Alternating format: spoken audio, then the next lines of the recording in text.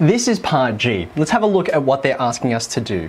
Show that this particular integral over here, which hopefully you recognize that we just had a look at in part F, is equal to this other integral over here. A bit strange that you would see the process of integration leads you to another integral, but that's because, as we have done many times in this question itself, when you do integration by parts, because of the relationships of the different components, yes, you get another integral on the right-hand side if you started with an integral on the left. And it just depends on whether the integral you get subsequently is easier to work with than the integral you started with. And as you'll see for this question, it is going to be, but we have to have the later parts for that.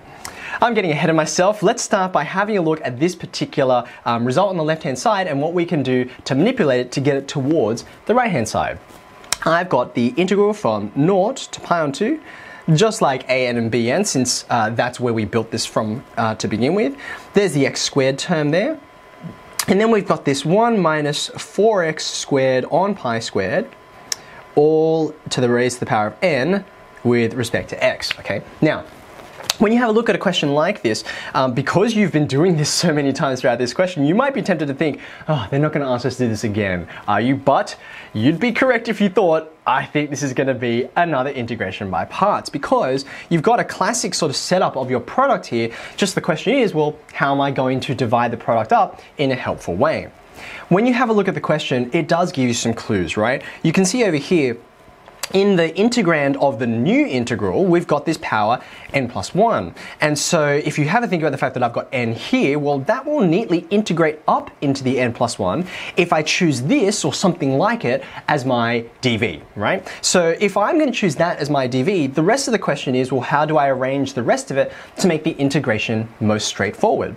What I would say is, if we want to make this equal to, or integrate up into this, because you've got a function of a function in here, you've got this 1 minus 4x squared on pi squared, and that's all raised to the power of n, you're going to need reverse chain rule to integrate this, right? So therefore, it will help us to have a think about, well, what is the derivative of the inside function? Can I use that to help me arrange my u and dv, break up my original integrand into a helpful product, okay? Now, when you're working out what the reverse chain rule will be, I need to think about the fact that the 1 is the inside derivative has a 1 in it, which will differentiate out to 0. But then you've got this term here, right? The minus 4x squared on pi squared. Now, once you differentiate this, hopefully you can see, let's actually just write it, I think I can sneak it in over here.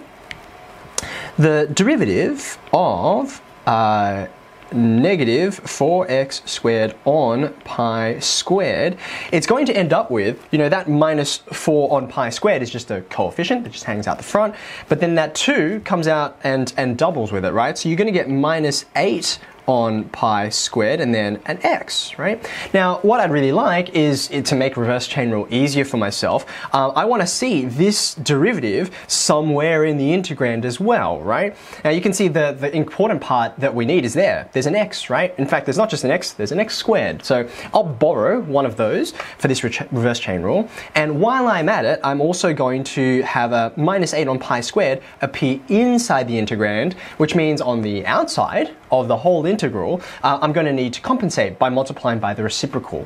Think about that, right? Minus 8 on pi squared, where do you see the reciprocal of that in this question? And the answer is, you can see it on the right-hand side of the result we need to prove, right? There's the pi squared on 8, so that's where it's all going to play out, okay?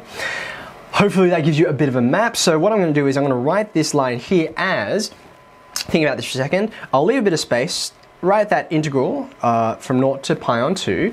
I'm going to leave one of the x's aside, and then the other x is going to attach to this reverse chain rule situation here, right? So what I'm going to have is I'm going to multiply that by, the minus 8x on pi squared that I would actually like. That'll be perfect to give us the inside derivative. So minus 8x on pi squared. You can see that this x squared has split apart into these two components, but I'm going to do this balancing act, right? If I, maybe I should have changed the color here. If I take that minus 8 and that pi squared, and then I'll make that a color to make it obvious, right? I'm going to put that same thing, that's reciprocal rather, on the outside. So that's going to give me minus pi squared on 8. So I actually haven't really changed the question, just dressed it up a little differently, right? And then you'll have the rest of the integral. So that's all of this, which I have not changed, over there on the right hand side, okay? We're ready to go. I'm set up. I've got my u and my my dv appropriately chosen, so let's just do them one step at a time. If my u is equal to x, that means that my du on dx is simply going to be 1, so that's nice. And then when I think about my dv on dx, I'm going to say, well, hold on a second, that is this long awkward thing that I've written on the end here, right? It's awkward, but it's in exactly the form that I need it. If it is indeed equal to this, I think I'm going to miss the end there. That's okay. I've got an extra thing on the side. Okay, that's all equal to dv on dx. Let's keep that nice and consistent. There we go. Then when I integrate up, because that, you know, sort of this is the f dash, and this is the f of x that's raised to the power of n, all I need to do is to increase the power by 1 and then divide by the new power. And then when I divide by the inside derivative, that's right there. It just kind of cancels out. So therefore, over here, what did I just say? I'm going to work out v, and I first increase the power by 1. So that's going to give me, I'll leave a bit of space, 1 minus 4x squared on pi squared, all to the n plus 1, which is comforting, because look, that's what I wanted right there. But then I also need to divide by n plus 1, which is also encouraging, because look, there it is, there's the n plus 1, it's supposed to appear. So I'm going to go 1 on n plus 1, like so. Alright, excellent. I've got all my pieces, so let's use this to just continue our working underneath and incorporate all the bits and pieces from our integration by parts. I'm going to say this is equal to, I've still got this minus pi squared on 8 hanging out the front, and it's going to multiply by everything that you're about to see. So I'll just write some really big braces there. And then comes the uv from 0 to pi on 2, right? So let's see, what are we going to get here? Well, I've got the x, right? You can see that's come in from here, and then my v is all here. So if I just grab that, here we go. Duplicate that right there, so I've got a multiplication, okay? And that's going to go from 0 to pi on 2. So I'm just going to leave that integral there briefly. And then I've got to subtract the integral from 0 to pi on 2 of v du. So this is nice because it's kind of exactly sort of what I want over here. This is the part that looks convenient. So my v du is going to be just this is v, and my du is just 1. So I don't really need to worry about it very much. Okay, and that's all with respect to x, okay? Don't forget, we multiplied the minus pi squared on 8 with the whole thing, so I finally got the whole thing, so I'll close my curly braces. Alright, now let's look at this mess. Okay, now when we evaluate the lower boundary, right, that's nice, this x is just going to become 0, so don't need to worry about that. The pi on 2 is a little trickier, isn't it? When you evaluate the upper boundary, the key term is going to be in here, because that's the only other place that x appears in this definite integral, in the primitive function, right? This is probably worth noting down. So I'm going to say, when x equals pi on 2, what happens to this particular term inside the brackets? Well, you get 1 minus 4 times pi on 2. There's the substitution, all divided by pi squared.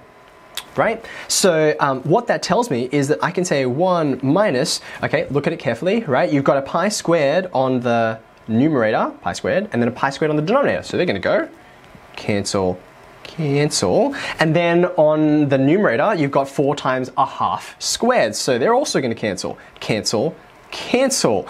So you're actually going to get, you know, in terms of cancelling for multiplication, you're just going to get 1 over 1. So this is going to give you 0. Just like the lower boundary did, right? So you've seen it enough times, you're like, okay, I'm getting the hint, right? I'm going to get this term is no longer worrying about multiplying by this, it's just going to multiply by this integral along the end. Do take note, there's a minus sign right here, minus sign right there, so therefore I'm not going to write a minus sign out the front. What do you get left with? The pi squared is still there on the top. You've got the 8 that's hanging out the front, the n plus 1 that's inside this integral over here, and then everything else comes along, which is actually the result I wanted to prove, right? It's the integral from 0 to pi on 2 of 1 minus 4x squared on pi squared, all to the power of n plus 1 dx. So we achieved our goal. You might remember in our original integral we had an x squared there, right? And what we've sort of done, as it were, is get that x squared inside there, which is why, see, there's like an x squared here. How many x squareds were inside the brackets before? There were n of them. Well, now when you put one more in, how many do you expect? Answer, well, one more. That's why there's an n plus 1, and that is part G.